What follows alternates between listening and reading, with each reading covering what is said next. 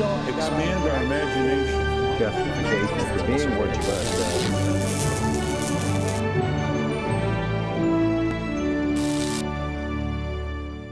And welcome to Washington Unplugged. I'm Bob Orr. Well, it's another busy Friday, and you know what that means. We're going to start, as we often do, with our weekly series Flashpoints with our national security analyst, Juan Zarate, who joins me here at the desk.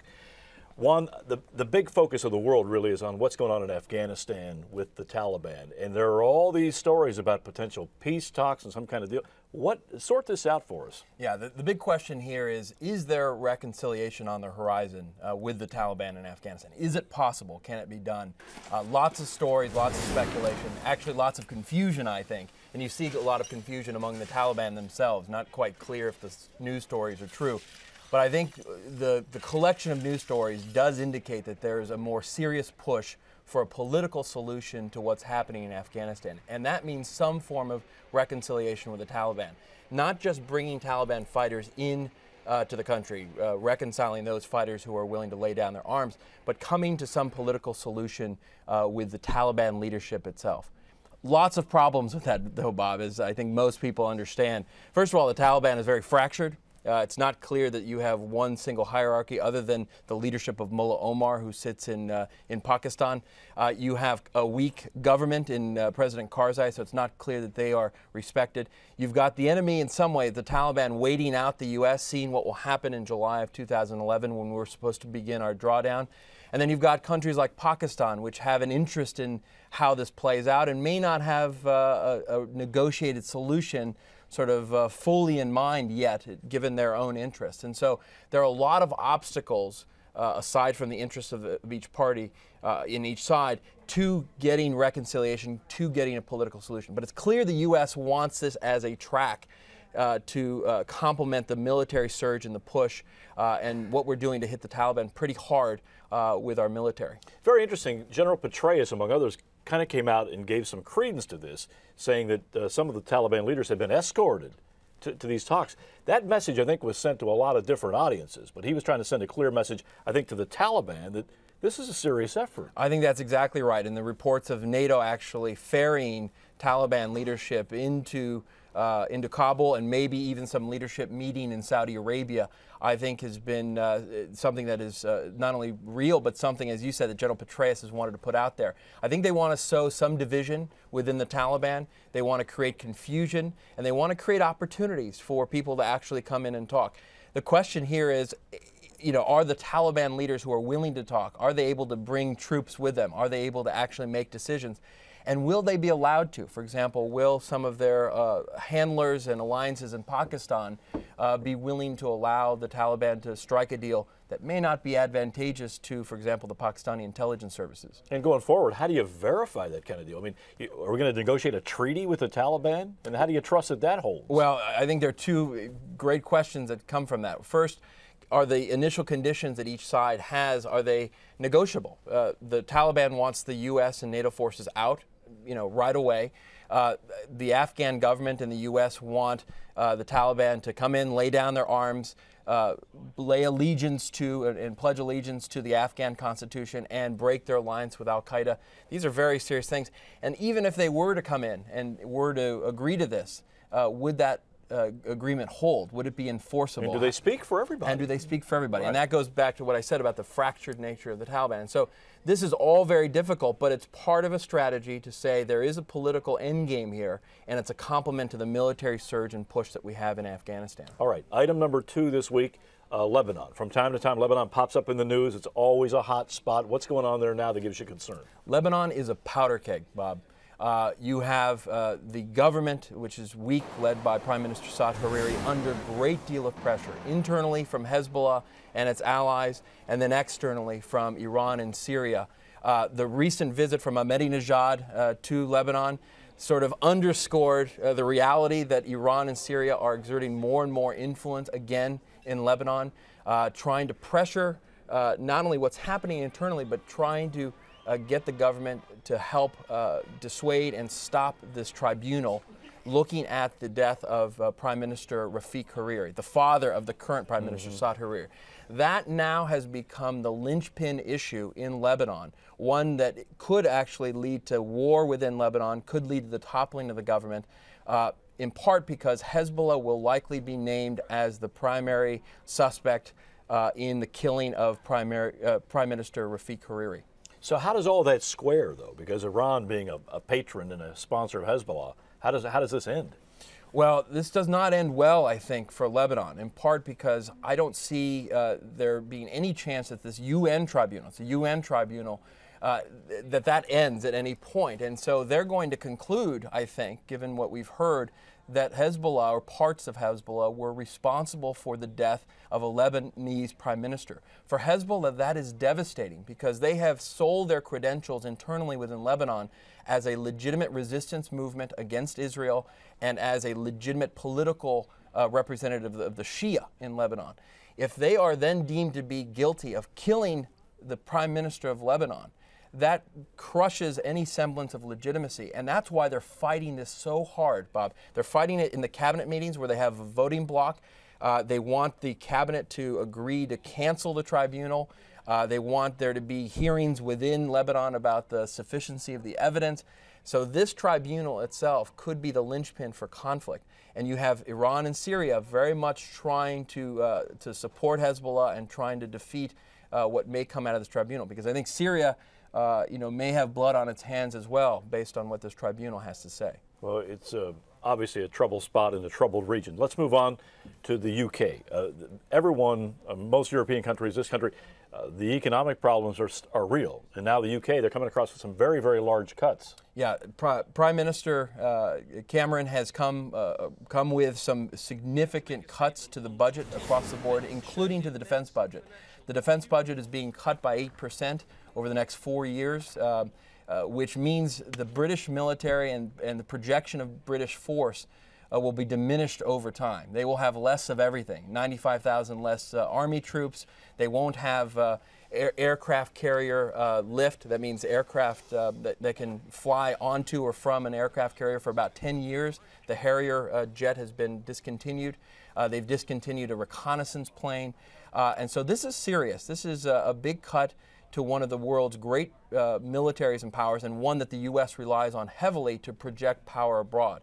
Now, the British government is saying quite clearly we still need to and want to project power, but I think realistically this signals a bit of a diminishment of the British ability to project power beyond its borders. Well, Great Britain is our first ally always. So going forward, if we get into a tight spot, we need to leverage some friendly help.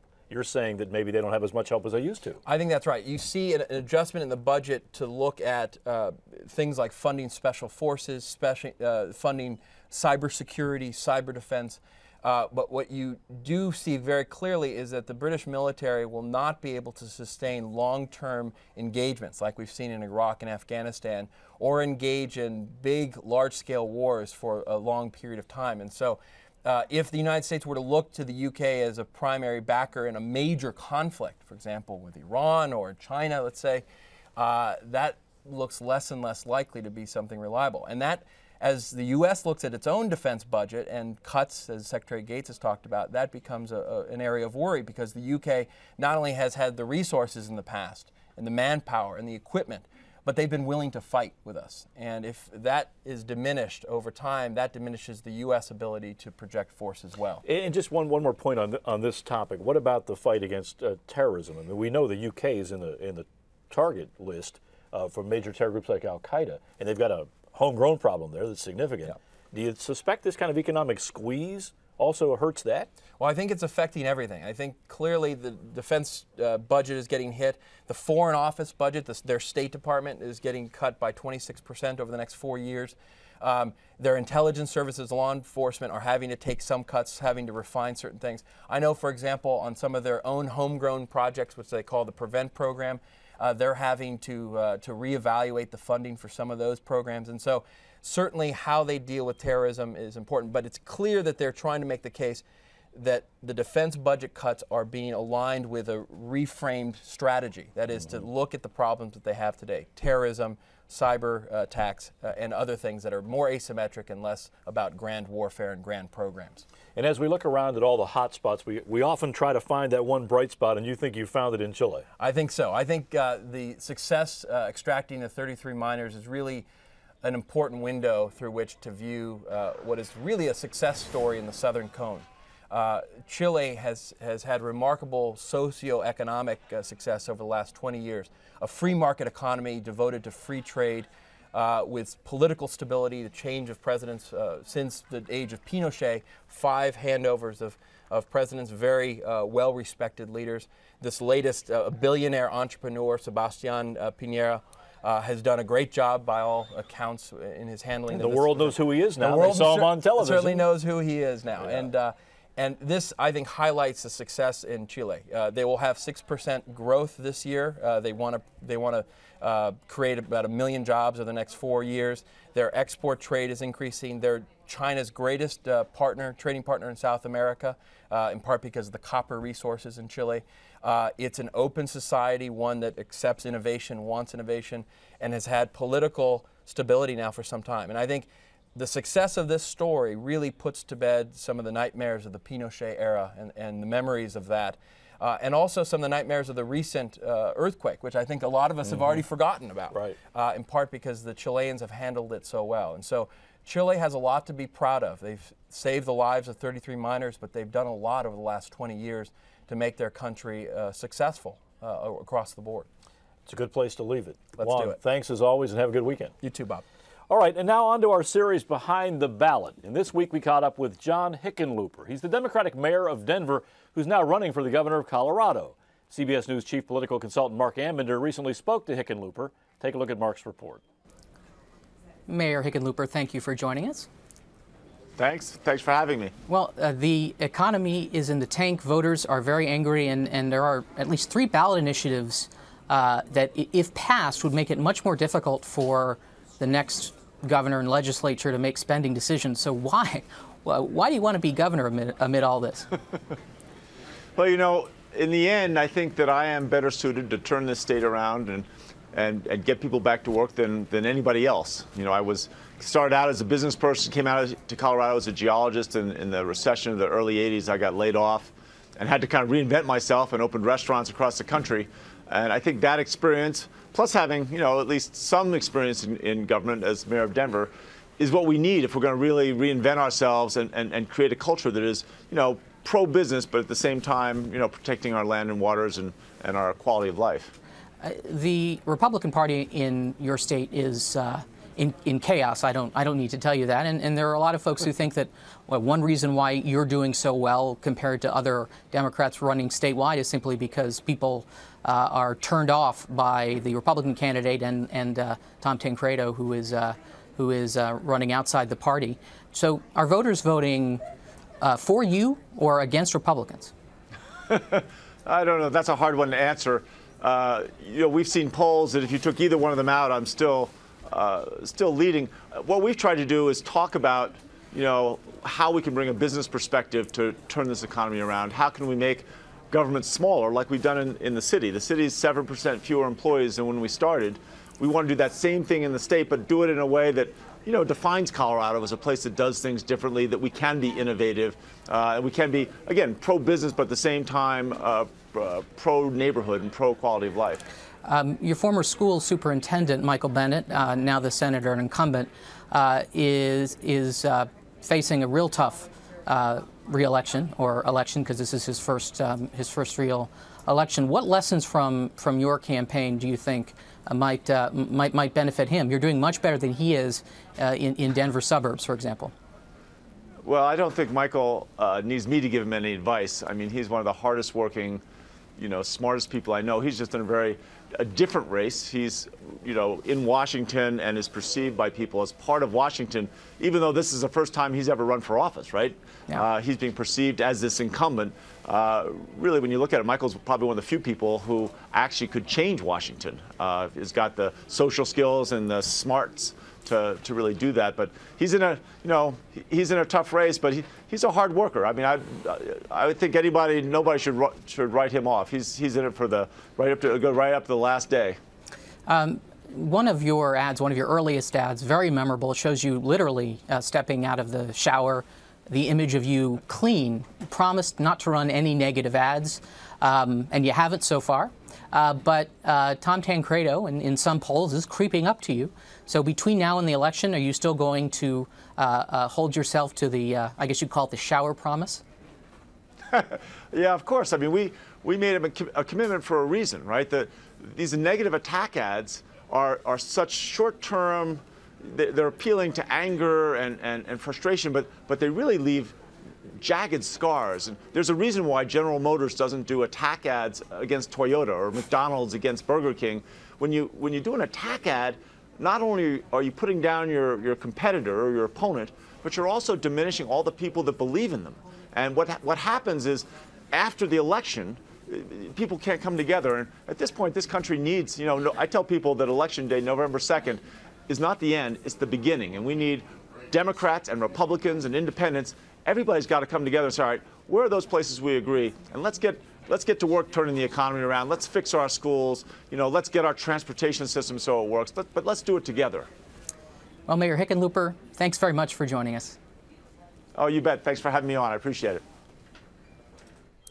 And now we're going to turn to hot ads of the week with our political producer, Jill Jackson, one of my favorite segments. And we start in Nevada, right? We do. And some are calling this the first ad of 2012. Let's take a look.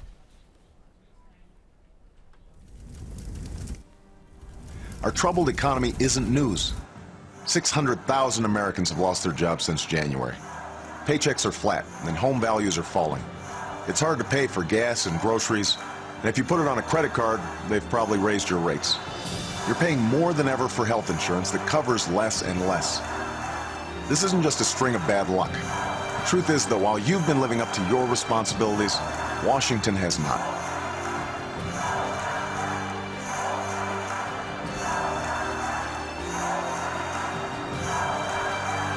This was the moment when the rise of the oceans began to slow and our planet began to heal.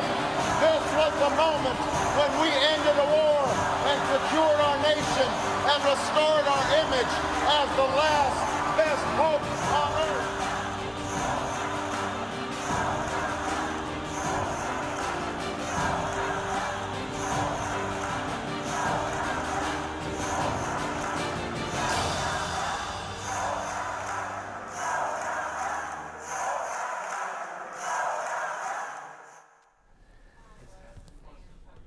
Wow, I didn't know the president was on the ballot in Nevada. That's what you'd think, at least for the first half of the ad. This comes as President Obama arrives in Nevada today to campaign again with Harry Reid, who's in a very tough race against Sharon Angle. They're really capitalizing on the promises of 2008. It's interesting to remember how all the promises he made, and 2 years later, Nevada is in such bad shape with the 14% foreclosure rate, and the ad makers really exploited that. And the message resonates with voters. When people are angry, they're upset. And that race is still hair tight, right? Hair tight, and President Obama's popularity is not very strong in that state, and so at this time, and he's it's not good to be tying Reid once again that closely to President Obama. Okay, we're going to go to ad number 2, and even without seeing the ad, I love this. Aqua Buddha? This was the talk of the week. It dominated political conversations, the blogs, but yes, let's take a look at Aqua Buddha. I'm Jack Conway. I approve this message. Why was Rand Paul a member of a secret society that called the Holy Bible a hoax that was banned for mocking Christianity and Christ? Why did Rand Paul once tie a woman up, tell her to bow down before a false idol, and say his god was Aqua Buddha? Why does Rand Paul now want to end all federal faith-based initiatives and even end the deduction for religious charities? Why are there so many questions about Rand Paul? There's a lot of questions. Yeah, it is. And, they got this story from a woman, the woman who actually was allegedly kidnapped, told this story to GQ and to the Washington Post. And Jack Conway, the Democratic candidate for Senate in Kentucky, really just ran with it in that ad. Rand Paul, however, really was mostly concerned about the attack on his faith. So his campaign came out with this ad. I'm Rand Paul, and I approve this message. Now Jack Conway is attacking Rand Paul's faith. Rand Paul keeps Christ in his heart and in the life he shares with his wife and 3 boys. Don't be fooled by Conway's desperate attack. It's shameless, disgraceful, gutter politics at its worst. What kind of shameful politician would sink this low to bear false witness against another man just to win an election? This one would. Jack Conway. So in Conway's ad, he took a very serious event, tried to make some light of it, and try to cast aspersions on Rand Paul. But Rand Paul really went for like the moral. Absolutely, and clearly Conway's ad made him angry. I mean, they had a debate on Sunday night, and he refused to shake Conway's hand. His wife, Rand Paul's wife, held a press conference this week to defend his religious beliefs.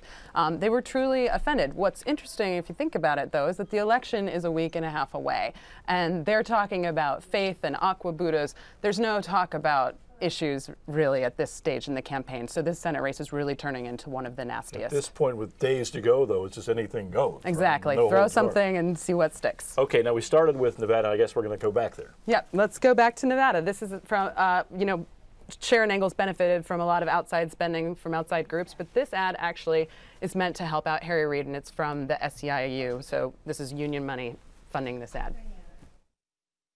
Sharon Engle's dangerous ideas will make her life worse at every stage. If she was raped and got pregnant, Engle would force her to have the baby. Her college loans ended.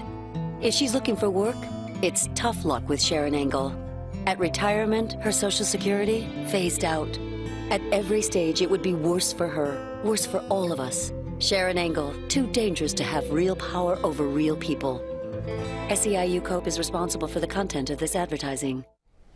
Wow, there's some real anger out there. Yeah, it's very harsh. Tapping into the most negative things they can. Tapping into the most negative things they can, and really, at this point, the Democrats and liberal organizations are hoping that this extreme label really starts to stick on some of these candidates. At the moment, the Reid-Engel race is still so close, so you know, they're using fear and that extreme label to just really try and somehow change these numbers and get the Democrat ahead. Well, we've seen stories. Take off your ad hat now and put on your analyst hat. We're just a week and a half or so away from the election. Is it still trending very strongly to the Republicans? What did your tea leaves tell you? Everyone's seeing a little bit of tightening for the Democrats, but we haven't necessarily in favor of the Democrats, but we haven't necessarily seen that in Nevada yet. It's basically what all the analysts and even some of the organizations themselves on the Republican side and Democratic side say that it's normal for Democrats to be gaining at this point because many Democratic voters are just starting to pay attention, while Republicans had all that Tea Party energy and enthusiasm that has been keeping those voters engaged all year. Well, Tuesday night, election night, is going to be a lot of fun to watch. Very interesting. And a lot of nervous politicians around. Jill, thanks very much. And finally, President Obama is on a mini campaign this week, swinging through the West Coast states to stump for Democrats in some of those tight races. With a week and a half to Election Day, the White House press corps tagged along to see if the Obama magic from 2008 is still alive from places like Oregon to Minnesota. Our cameraman Don Lee gives us now a behind-the-scenes look at the White House press corps on a cross-country trip. This is the press charter. It's a little nicer than some, but it's kind of like a flying clown car or circus train. You know, everyone kind of is at home here for the day, for the 3 days we're going to be out. And everyone kind of makes themselves at home and relax and have food, breakfast, lunch, dinner, breakfast of champions.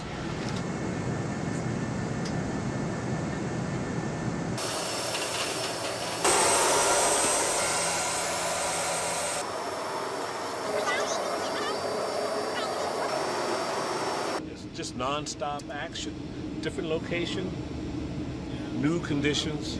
And you just have to be prepared for whatever comes up. We carry a lot of equipment with us. Some people laugh, saying maybe we take it too much, but you know what? Our job is to make sure that everything we record is done correctly, and we pretty much do it. It's a lot of fun. It's a lot of work.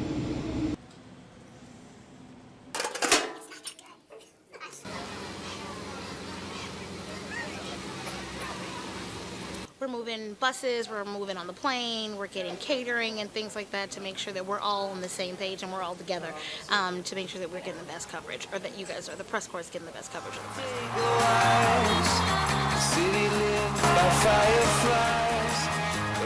advertising in the skies for people like us.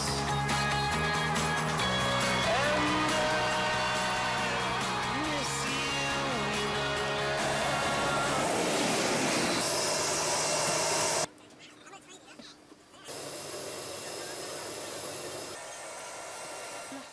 Wheels down in Seattle is 10:30, so then we'll get to the hotel probably about 11:30 after all of the loading and all that good stuff. So what time is that East Coast time? What is that, 2:30 a.m.?